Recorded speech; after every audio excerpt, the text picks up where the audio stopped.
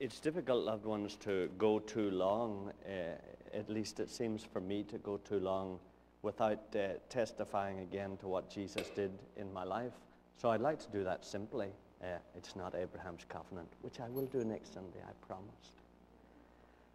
I was a Methodist minister in Ireland, and I sensed that God wanted us to go to London to study, so my wife and I went there, and really didn't know what to do next, and was a Christian, and knew that God had forgiven my sins. I knew that from I was 17 when I went to university.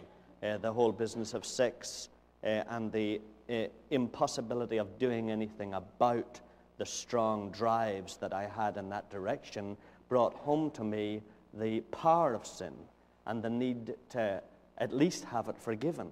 So when I went up to university in Ireland when I was 17, I got down to what was to Protestants a dreadful thing, the Stations of the Cross. I began to spend my prayer time thinking about Jesus dying and trying to get it through my own thick head that he had actually died, and that there was a piece of soil in Palestine where his cross had actually been thrust into the ground.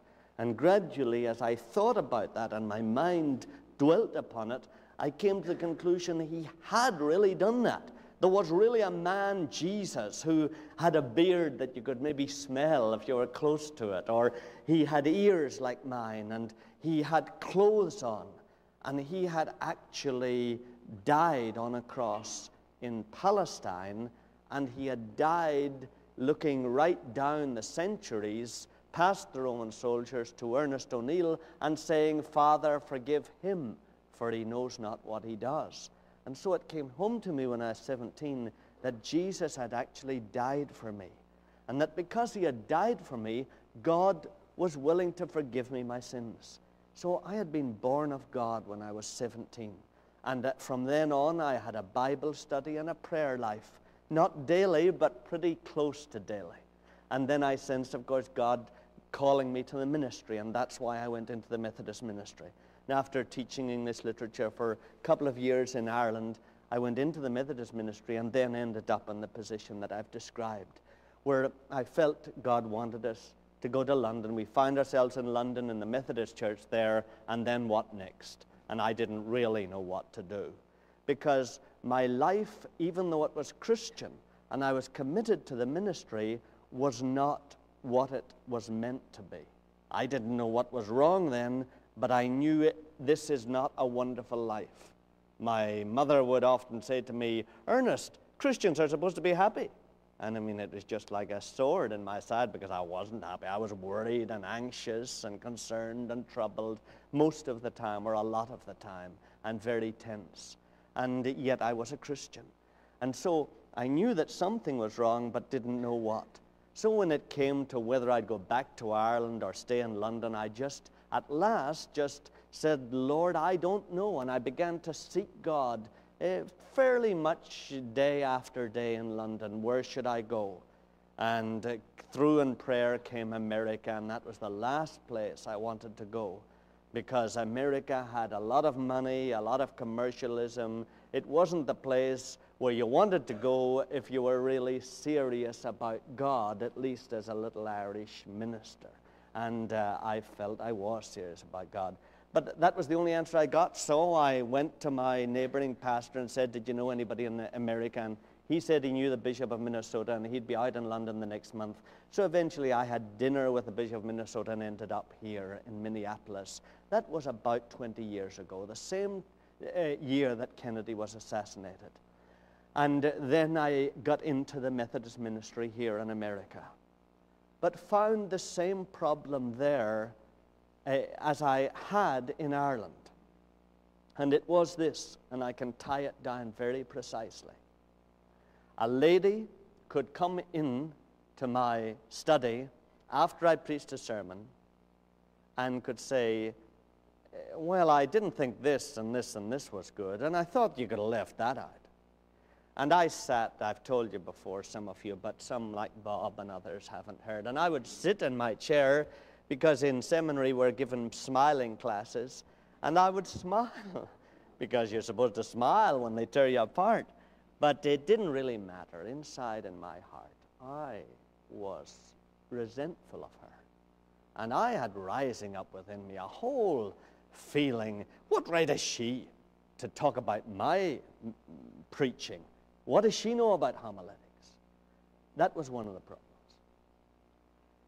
Rising up of resentment and criticism towards other people, which I did not show on the outside, but which were inside all the time. And that was inward sin. I didn't know about that. I didn't know the distinction. I knew it was there, but I didn't know what you could do about it. But that was one of the problems. Didn't show on the outside because I had trained myself, I suppose, to discipline my outward expressions to other people so that they wouldn't see what I was really thinking. But I knew what I was thinking. And of course, it really makes a break between you and the person you're speaking to, because they think you're one thing and you're really another. So you don't feel in communion with them. They may feel they're in communion with you, but you know right well they're just in communion with a hypocritical appearance that you're putting on. So that was one problem. Another problem was selfish ambition. I don't know about the brothers here. We men are taught that we must achieve things. And we get the idea that we must make a niche for ourselves in the Hall of Fame somewhere. And I certainly was convinced of that. And felt often driven by a selfish ambition to be somebody important, somebody well-known, somebody famous, for people to like me, people to respect me, to be successful, to be able to write back and tell my mother what I had done in this world or something like that. So selfish ambition, which often drove you to be very jealous of anybody else who did anything half reasonably. So even if Diane sang a song, or if Al sang a song, or somebody else did something well, that wasn't doing me any harm at all. Yet I was so preoccupied with being center stage and being the important one that I would feel jealous of them or envious. Not that I even wanted to sing. I just feel I didn't want them to be that well known or well liked or well respected when I wasn't. And so selfish ambition begot in me jealousy and envy, and of course a lot of pride. And that was the second plain thing that I knew in my life. Pride. And I've shared it with some of you before, but I'll say it again because it is so ridiculous now when I look at it. But I remember what it was. It was pride in my own insight into Christianity and my ability to explain it to other people. That came to me, I'll tell you later, one night when the Holy Spirit gave me a revelation, and came in those very words, you know. So I had pride. And it was a thing that was debilitating, because you'd preach a sermon and everybody would say, oh, that really brought God's word home to me. But actually you took that to yourself and said, that means it was a good sermon and I did well and that I succeeded and I'm very clever and I can really see truths about God, and obviously I'm very good at communicating them to other people. So actually it stole the whole joy and delight of being any use to God at all, because I was so concerned with pride in what I could do. And of course that's what brought the resentment when somebody criticized you, because you felt, no, if you could see all the good things that I do, if you could see all the wonderful things I do, you wouldn't criticize me. And so there was a great deal of reaction against any criticism because of that pride. The third thing was just very plain. It was lust. And I don't know how you all are, and eventually I suppose as life goes on, we get too old or we wear out or something. But it seems to me most of us men anyway find we have tremendous problems with unclean thoughts, with fantasy life, not only involved in dreams at night, but the terrible thing are the conscious dreams that we have during the day, and the fantasies, and the playing with the unclean pictures, and I suppose the unclean movies in certain situations, and above all, the way it spoils your relationship with our dear girls here, you know, where they actually are often very open and very straight and don't have those same feelings about us. Often they are very appealing in the holiness and the goodness of their feelings towards us, but of course we are always after the main chance and always with an ulterior motive in the back of our minds. And so lust was a pretty constant problem and spoils all that you try to do, of course, with the opposite sex at all for Jesus' sake, and much that you try to do in your own marriage, because those of you who are married and still have trouble with lust know that it really spoils marriage too, and it prevents it being a relaxed and lovely and beautiful experience. And so those were the things that were working inside me as a Methodist minister. And I was, by that time, I suppose when we came here, I was about 29 or 30. And so I'd been in the ministry about 8 or 9 years by then. I went in when I was 21. And yet it was no better. It was still the same. It was this struggle within and this pretense on the outside. In fact, really, there's no question what was my favorite. It wasn't my favorite verse, but it was the verse that described, you don't need to look at it because you know it so well, but it was the verse that described my certainly almost daily experience. I do not understand my own actions, for I do not do what I want, but I do the very thing I hate. That was it. It was Romans 7:15. I do not understand my own actions, for I do not do what I want, but I do the very thing I hate. When I look back on it, of course, I really did what I wanted. I mean, that actually wasn't exactly true. That in fact describes the situation of a Jew living under the law. In fact, if anything, it describes an absolute non-Christian. And in fact, I did do the things I wanted. I pretended that I wanted more holy things that I read in the Bible and the things that I'm supposed to want. But actually, I did what I wanted, because I found inside me that there was an irrational streak that wanted things that I, as a Christian, was supposed not to want. This irrational drive within me wanted to jump into bed with some girl. This irrational drive within me wanted everybody to praise me. This irrational drive within me wanted my satisfaction, wanted everybody else wiped out and me elevated. So I found that there was a strong drive inside that actually produced a wanting of its own. So in a deep way, I did do what I wanted. It's just that, in fairness, I suppose, there seemed to be two eyes. There seemed to be an eye that wanted those things, and there seemed to be a little weak eye that did want something of Jesus. And of course, that was the Spirit of Jesus.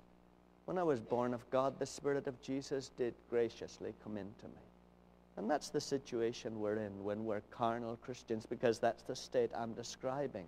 I was a carnal Christian. And I had, in fact, received the Spirit of Jesus into me.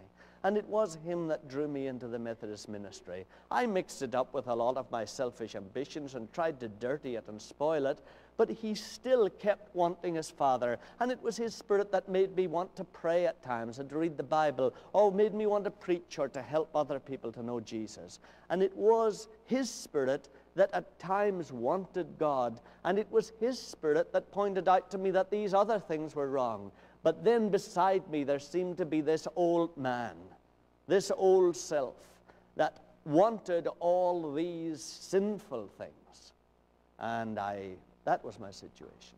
I saw no way out. I had not heard of any way in the Methodist Church. I had not read of any way in the literature. I was brought up as a fairly liberal Methodist theologue. And I had not read anywhere that you could do anything about those things. Indeed, I felt that that was the fight of faith, that throughout your life Your job was to hold those things down. Indeed, in my sophisticated, semi-sophisticated way, I thought that is where discipline comes in. That is where maturity comes in. That is what growing in grace is about. And I always looked forward to growing in grace to the point where I would have victory over these things. But I would have to admit, if you had pressed me, that I wasn't much better now than I was 9 years previously. In fact, I would say that I was worse, because these things became more subtle in their expressions.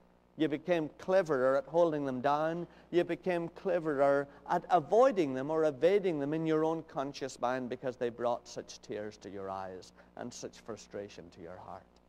So that was the situation, loved ones. That's a carnal Christian. And that's what I was. I didn't know it then.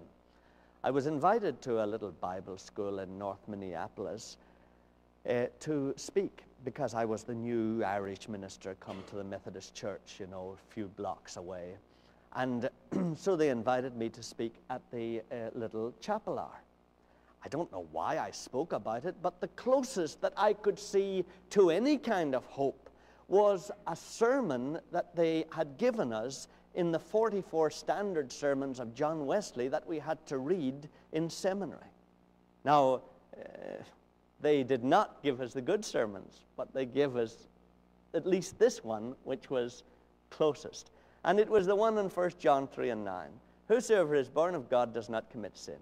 But Wesley in that one does not go into the details of deliverance from the power of sin or deliverance from carnality.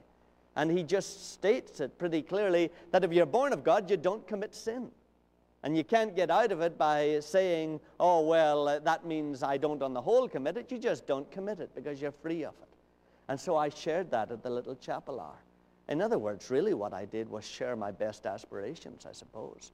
I realized this was a Bible school. I was a miserable old liberal theologian that was hardly meant to believe the Bible. So I'd better share the best that I knew. So I did share that. And of course it was from my heart that I said, I believe it's possible sometime to come to a place in your life where you can live in this. You can live, whosoever is born of God does not commit sin. You can live like that. Now, I had a theological problem, obviously, in my own understanding, because I was born of God, but I did commit sin. And so I couldn't make sense of it. But at least I shared what I thought. And there was a man sitting at the back with a bald head, and he had no clerical collar on, which is ridiculous to anybody who thinks he's a minister in Britain.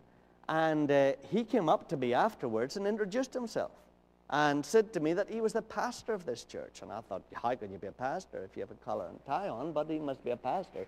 And then the guy started to tell me that he used to be a used car salesman. And I thought, here am I sitting with my degrees and all my training, and this guy's a used car salesman. Well, the sooner I get off and get on with my work, the better.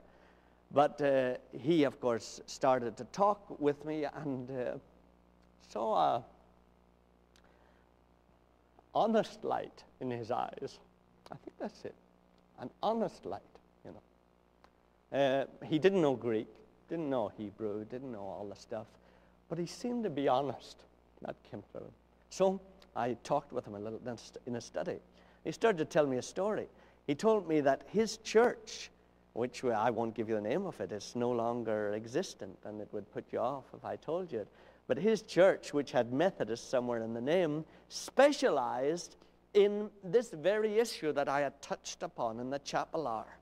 Well, I hardly knew what issue I'd touched upon the chapel hour. I just had spoken the best I knew.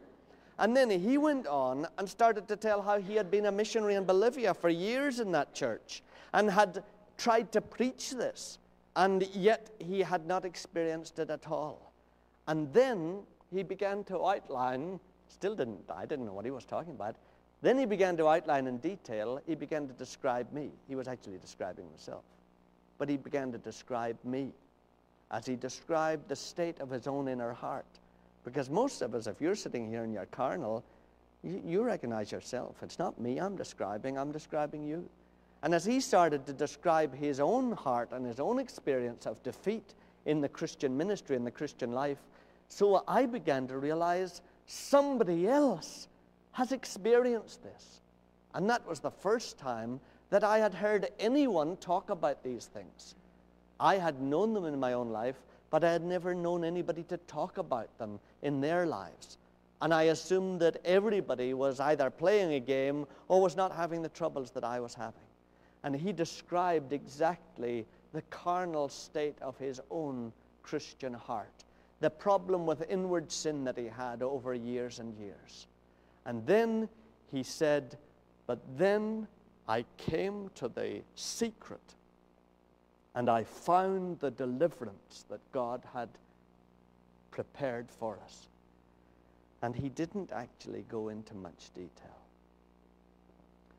He said, I found that there was only one way, that all my problems, so I'll just tell you it as he told me it, and you may put up with it, and maybe it'll do you more good than all my complex explanations anyway. He said, I discovered that all the things that I had inside, my lust, my pride, my selfish ambition, the anger, the jealousy, the envy, all the inward sins that rose up inside me and that I could not hold down, I just kept from expressing them outside to other people, came from self. They all came from self. And then I saw Romans 6 and 6. I didn't know even that. I mean, I knew Romans. I don't know that I knew what Romans 6 contained. I certainly didn't know what Romans 6 contained. And so he said, Romans 6, says, I think he used King James, our old man was crucified with Christ. Our old man was crucified with Christ so that we might be delivered from the power of sin. And I had heard of it, but I had never noticed it before. And he said, the old man is the self. And I at last realized that my old self had been crucified with Christ. And that the moment I was willing to die to that self, and that's what he said, and you mightn't like it, and the psychologists make mincemeat of it, but that's what he said, and it was gospel to me. He said, I realized that I had to die to self. I had to accept what had happened to me in Jesus. And the moment that I would do that, that moment I would be delivered from the power of sin. And so he then described to me how he began to seek God and ask God to show him himself in all the clear reality that God could see it, and to give him judgment day honesty with the inward sin that was within, so they would not cover up anything or pretend anything wasn't there, but would absolutely be honest with God. And he said he began to do that. And then he said the Holy Spirit, he began to show me things. And I knew the Holy Spirit, that was the third person of the Trinity, and he was a kind of force that came upon the work of God. But he seemed to talk about the Holy Spirit like a person. And I never had heard that before. And he said the Holy Spirit helped me. He began to show me things within that I had never seen myself. And he began to reveal to me what I looked like before God. And I began to see how rotten I was and how absolutely ugly I was. And I saw myself in ways that I'd never seen myself before. And I began to be sick and tired and sore. And I began to give up any hope that I could get rid of such a monster as I appeared beside the pure and holy Jesus. And then he said, I came eventually to the place, after several weeks of seeking, where I said, Lord, I'm willing to do anything to be delivered from this. And he said, God's Holy Spirit, that moment came in and cleansed my heart. And I was delivered from that power of self. And I no longer after that had that agonizing trouble with the lust. I had no longer the rising up of anger inside. I still remember him saying it. He said, there was no rising up from within me. Well, I listened to him, and of course, I don't know, if you're like me, your heart is hungry, you know. I was desperate for anything that would bring deliverance. And it didn't. I mean, I don't know that I even had my skepticism alive enough to be cynical about it. I just knew that if that's possible, that's what I want. So he gave me a book, Possibilities of Grace, which I've shared with some of you, written by an old Methodist bishop years ago in America. Possibilities of Grace. And I went home and didn't bother with all the palaver at the beginning. I looked up the chapter. I think he calls it holiness or sanctification, and it says how to obtain holiness. So that's what I wanted. I looked right at that chapter, and I started to read, and you can read it too. It's in the libraries, we have it, and we can put it in a little tract if you want it. But how to obtain holiness, how to be cleansed from sin, how to be sanctified, how to be filled with the Holy Spirit, how to be baptized with the Holy Spirit, how to come into full surrender, full consecration. It really doesn't matter, The Baptists talk about it as full consecration or full surrender. The Methodists don't talk about it. The old Methodists talked about sanctification, entire sanctification. Pentecostals tend to talk about baptism with the Holy Spirit, though they don't always mean an inner work as well as an outward work. But that's really what it is. It's the fullness of the Holy Spirit within you. And I began to read how you should obtain that. And first of all, he said, see yourself as you really are in God's eyes. So I started to do that. I know. You all say, you poor soul, you'll drive yourself to distraction through introspection. Well, I didn't know any better, and that's what I did. I looked at myself as plainly as I could. I looked as plainly as I could at those things within. I didn't see many of them at the beginning. I didn't see that pride into your own insight into Christianity and ability to explain to others. I never suspected that. I just started to look at the bad things inside me and to see what a rat I was, and to look at the things and stop evading them, and to see that they were there. And that was me, Ernest O'Neill, that I did not just speak unclean words. I was a man of unclean lips. I was this person. This was me. It wasn't just little things that I was doing. It wasn't little traits or little human tendencies. It was me. This was the real me, filled with lust and pride and filled with selfish ambition. I didn't get very far, and I came to a position of frustration, I must admit. And it was then that I remembered what this man had said about the Holy Spirit. And so, for the first time in my life, I began to speak to the Holy Spirit. That is, I treated him as a real person. I remembered in the New Testament, Jesus had said he was a counselor. So I reckon that's what I need. I need a counselor who will show me deeper, because I'm at a blank wall here, because I was going as deep as I had got before with my introspection. And so I began to speak to the Holy Spirit, and I said, Holy Spirit, will you show me myself as God sees me? Show me myself until I'm sick and sore tired of myself, and I'm willing for anything so that I can be delivered. Give me a new conviction of sin. And loved ones, I did that, and I can't apologize for it, and I feel for all you wee souls who get all tangled up with false condemnation, but I have to testify to what God did in my heart and to how he worked with me. And I had to ask him to bring me a new conviction of sin. And if you say, oh, you poor sick creature, that's what I was then. But I knew that I had to see what was wrong in my life the way God saw it.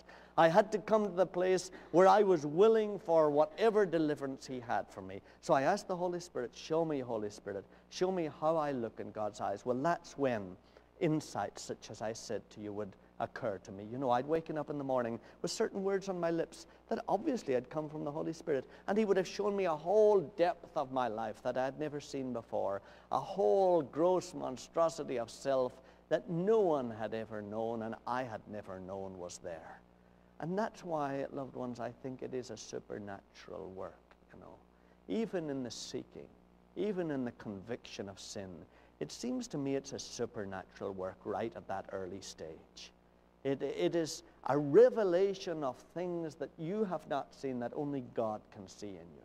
And I sometimes think that that was maybe even the beginning of my deliverance, because it was kind of separating myself from self, and saying, Lord, I cannot deliver myself from self. I need you to do it. It was the ceasing to be God in my life, to be my own God and to control my spiritual experience. It seems it was a going out to God, a reaching out to God and saying, Lord, you'll have to even show me what's wrong in my life. And so the Holy Spirit did that. And then this book said that you should see that you can do nothing about that. That that self of yours has a grip on your life that you cannot break. And that carnality within you is so subtle. It loves religion, just loves it. It loves a lot of the things you do in your Christian ministry. It loves a lot of the good things in life, as long as Satan can hold on to your will. And so you will never track down that old self. Of course, that's the error that I had always made before. You know, you control it or you tame it. You train it by reading the right books. You pray a lot. You have cold showers. You do all kinds of things to try to control that old self. But this book said, you can do nothing. This is part of Satan within you. It's like a spy of Satan's inside your heart. It's a self that is not under your control. It's part of Satan's kingdom. You have to be delivered from it. And so I thought about that and prayed about it, you know, and as the Holy Spirit, of course, continued to bring out more of the hideousness of my selfish will, I saw, yeah, I cannot. And I tried, you know, as we all do, we try to do works worthy of repentance, which we always should do. We should always try to obey. And I tried to obey and tried to get rid of these things. And of course, the more I tried, the more distraught I became and the more despairing I became. And the more convinced I became that this is right. I cannot deliver myself from this. And then, of course, the third step that this man said was, see that it has all been done. See that it has all been done. See, and then he got the same verse, Romans 6:6. See that your old self was crucified with Christ. And so I began to think about that verse. And really, it didn't mean too much to me. I could get it intellectually, and I could look, I think it's palaios is the Greek word, meaning old man, you know, and I could see that it had been translated old man in King James, and I could see that crucified was the aorist of the Greek verb, you know, and meant that it had been done in a moment and was finished with, had occurred at a moment in time. I saw that.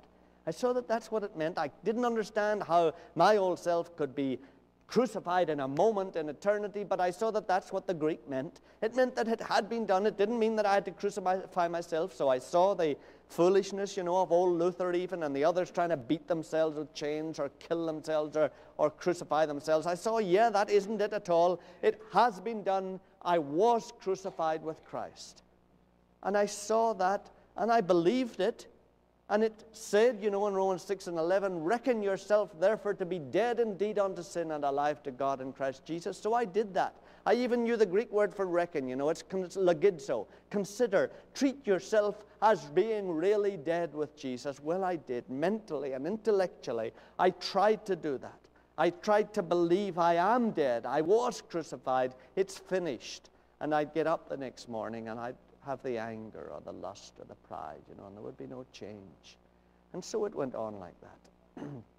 And I had by that time dealt with my outward sin, so I was back in what you talked about. I was at least back in a justified experience. You know, I was at least back obeying God outwardly anyway, so I was back in salvation, which I had at least, you know, whether you believe you can throw it away or whether you believe like me that you can be alive but live as if you're dead. You know, it's kind of rather a game with words. I was not in the full joy of Jesus anyway, and I got back into the joy of salvation, but I was not making headway on this deliverance from inward sin and the old self.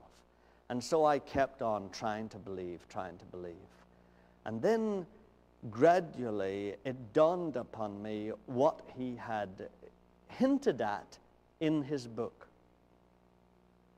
He said, to really reckon yourself dead with Christ, you have to be willing to die with him. You have to be willing to die with him. I would say that was, throughout the whole experience, the biggest new fact. Well, the personality of the Holy Spirit was very new. But probably the biggest new fact was that one. that I had to be willing to die with Jesus. Because we'd always been taught in seminary that Christ died for you so that you wouldn't have to die.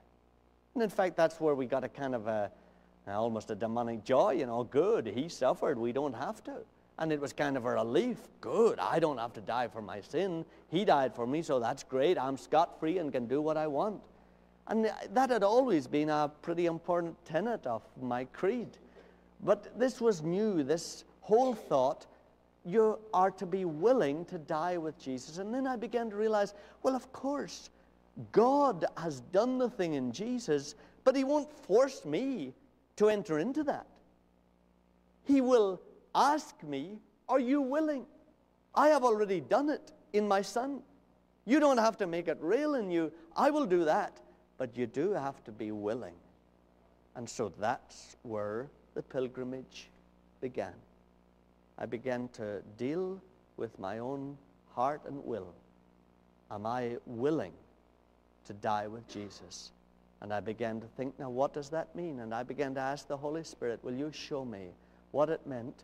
It might have been different for John Newton, or Dan Salem or Tom Stocking, but what was it for Ernest O'Neill?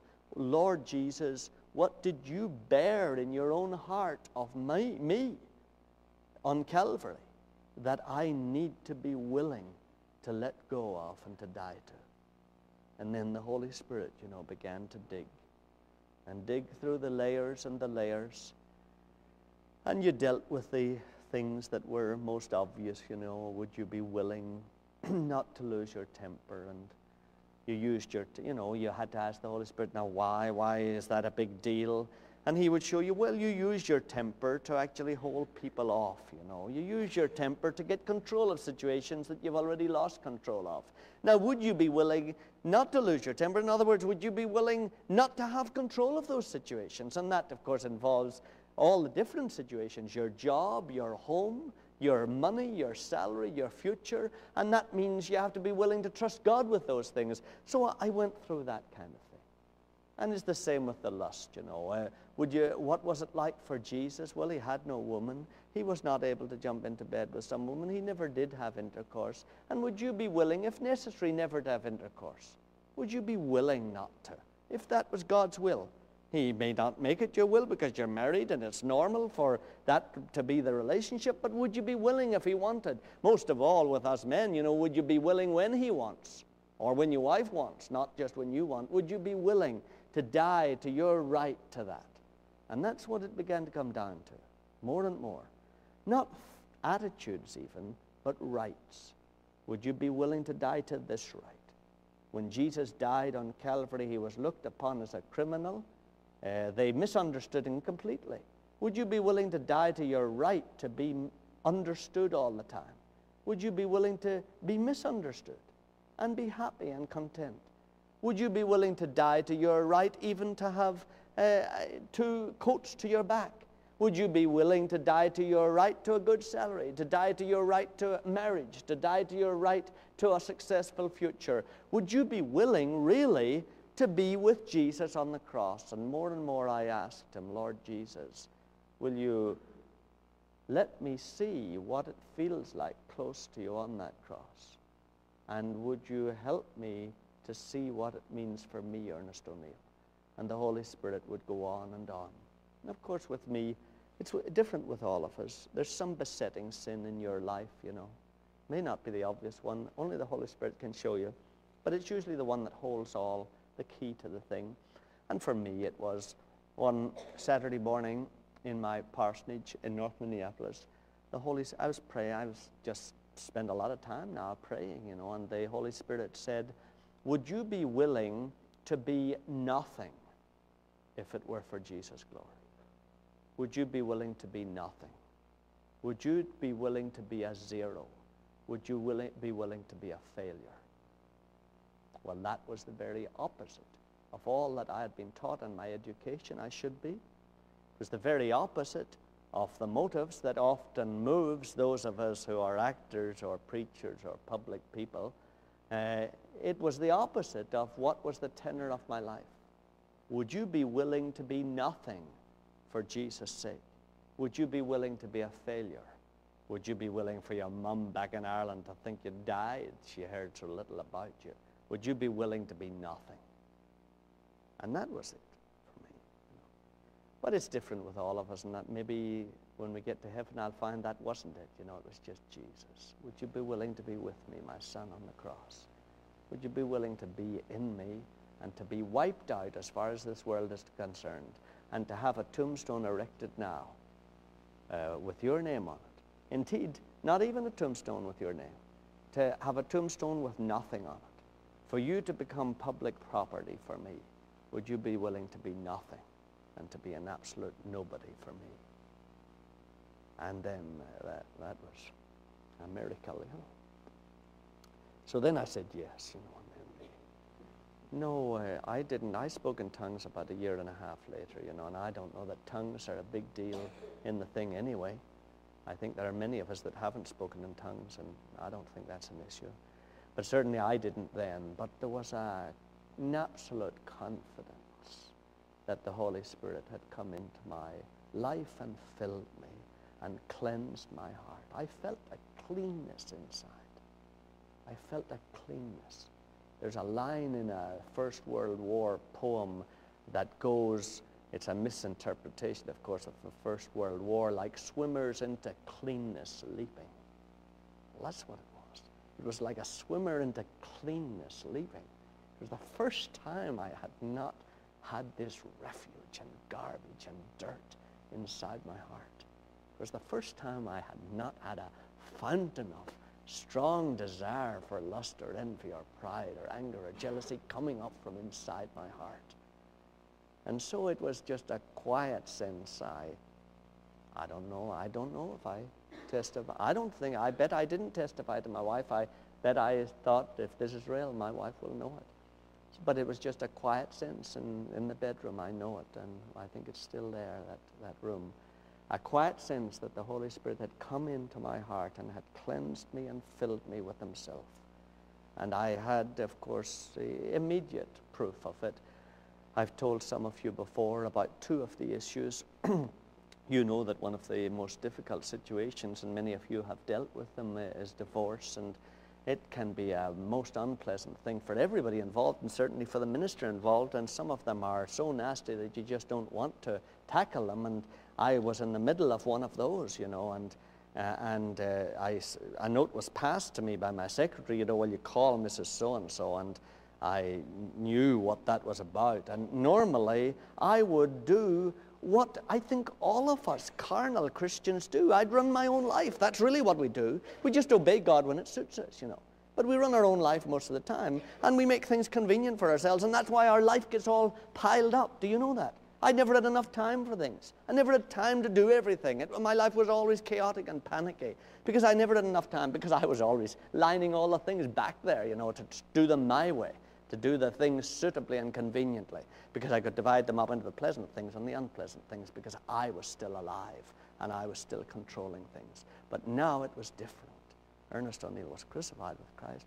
There was no self rising up inside. The note came, I lifted the phone and called the lady and got right into the messy situation. That was the first time. Instant obedience. It was a great relief to instantly obey. And you could instantly obey because there was no longer any interest in yourself and in your own convenience. In fact, your life was a schedule for him to write. It was no longer a schedule that you had filled in all days in, and these things I want to do and these things I want to achieve, and I'll try to work you in where I can, Lord. But it was now, all that is wiped out. It's dead. It's finished. Now, Lord, whatever you want, that's what counts. Then the next morning I got a letter from a friend of mine who had been at seminary with me. I had been at seminary. I'd gone to seminary with more degrees than anybody else and was ahead of most people. And of course was always anxious to get on that old academic success line.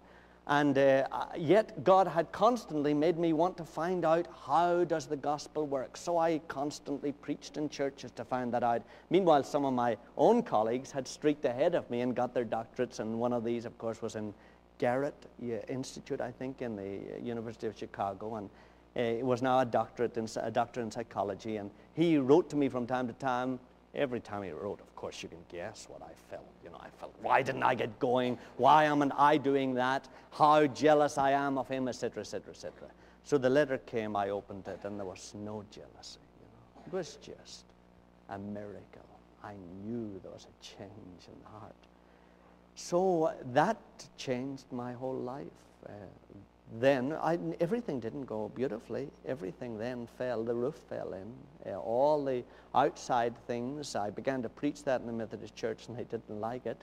And everything came down around your ears. And I left the Methodist church and was without work for 9 months, a year, and ended up then, you remember, some of you know, teaching in Benilde High School. And I remember saying to my wife, love, you know, I think I might never preach again. But there was I wasn't concerned about it. I was happy. Lord, whatever you want me to be, I'll be. If you want me to preach, I'll preach. If you don't want me, I won't.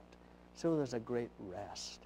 I would say I entered into the second rest of the people of God. The rest that God entered into on the Sabbath day when he ceased from his labors.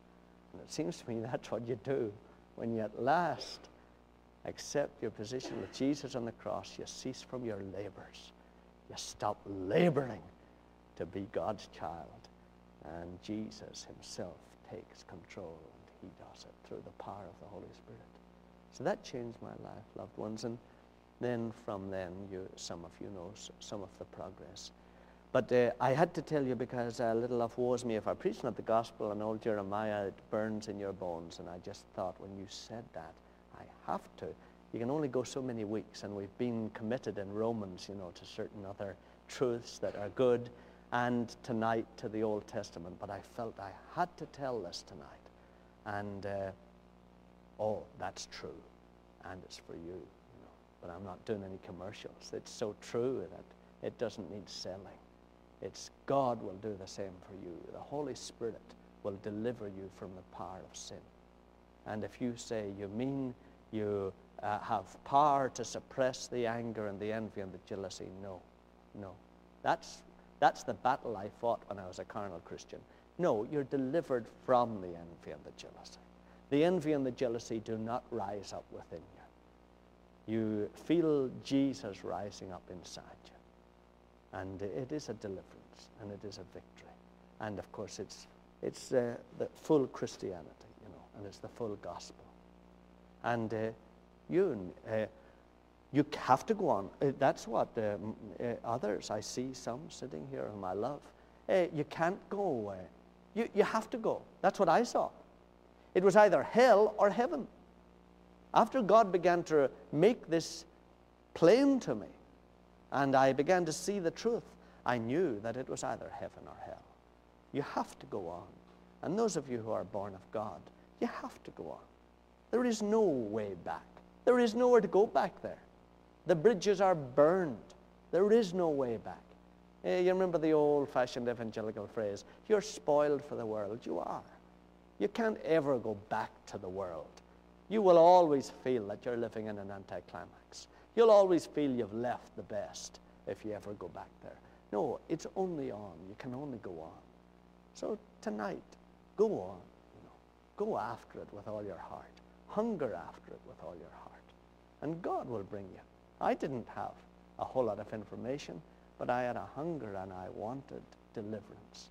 And God's Holy Spirit met me as he will meet you. Tonight, yeah, we could have an altar call. Now, I'm sure that many of you would come up, you know. But I would say this to you, that you have to get to the point where you're determined, you know, after the benediction, everybody gets up and all that kind of thing. You have to get to the point where you determine you'll stay here, you know, and you'll seek God. If you can't seek him at home. Or if you think, no, I dare not go out of here, you know, Satan will get me before I get home. Then you should go to the prayer room. You should go to the prayer room or go back into the corner somewhere and seek God, you know, and seek him. And if you want help, I think there are enough of us here who are in the fullness of the Holy Spirit, and I'd ask them maybe to stay around, that they can come over. If you just raise your hand up, they'll come over and pray with you, you know. But really what I would urge you to do is either that or to go home and to get down to business with God and don't give up until you come through.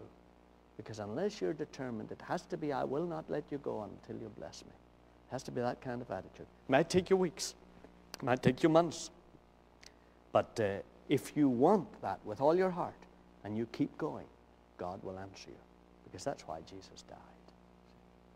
That's why he died. Let's pray. Dear Father, we thank you for that. We thank you, Lord, that Jesus died to save us from our sins. Not to save us in our sins, but to save us from our sins. And we thank you for that, Lord. And we thank you that his death was effectual because we were actually in him when he died. That our old self was crucified with Christ. That the body of sin might be destroyed and we might no longer be enslaved to sin. And Lord, we thank you for that. That each one of us, and indeed every soul that has ever lived or will ever live, has been crucified with Christ. And that that has been done. And that it is our great privilege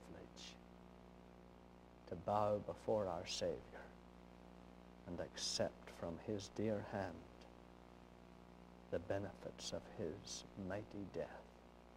Lord, we thank you for that. Pray for each other. Our Father, pray, Holy Spirit, for each other, that we may get down to business with you this evening, at home or here, and then in meetings like the Baptism of the Spirit seminar on Sunday mornings here at 9:15, or wherever we can get hold of that great pearl of great price that is worth selling all the other pearls to get. Lord, we thank you. Now the grace of our Lord Jesus and the love of God and the fellowship of the Holy Spirit be with each one of us, now and evermore. Amen.